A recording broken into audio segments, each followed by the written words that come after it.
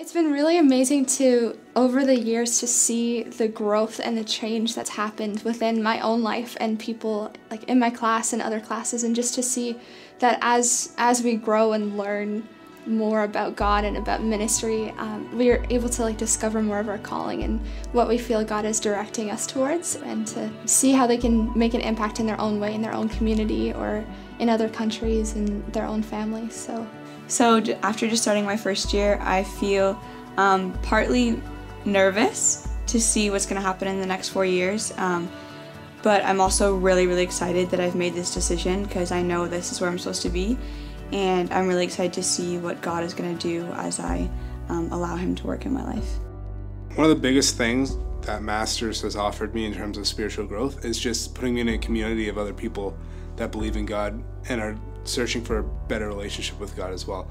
So I get to see other people's stories, other people's struggles, and I also get to see people that are kind of like me, people that grew up in the church and don't really have this large turnaround story, but know that God still loves them, God still can use them just like anybody else. We just may have a different purpose, or maybe we can be used differently. Besides going deeper in scripture and theology and lectures, we have time in small groups, what we call connections groups, where we get to interact with our peers, and we get to take the stuff that we're learning in class and discuss it, knowing what happened in the scripture. It's like, how does this apply to my life?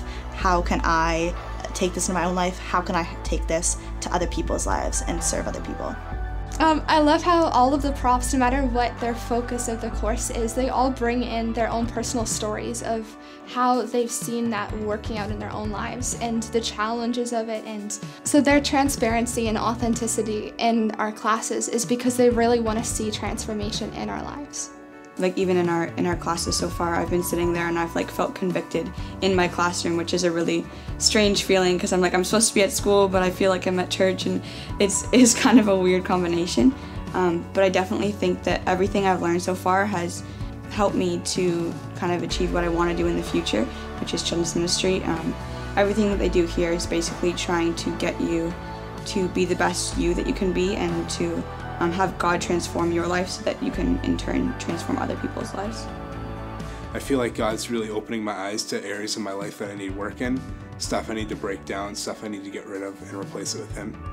And so originally going in, I had a broad idea of what I thought ministry was, and it was just based off of what I've done in the past, the experiences that I had. But one thing that's great about Masters is that it allows you to do a lot of self-reflection.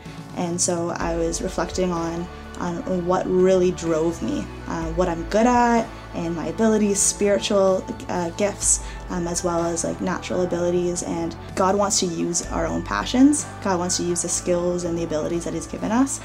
I'm really looking forward to my final 2 years at Masters, where I get to just go more in depth in my classes and experience conferences in the States, and finally being able to go on internship at the end of 4th year to get that practical experience. So I can't wait to see what God's going to do.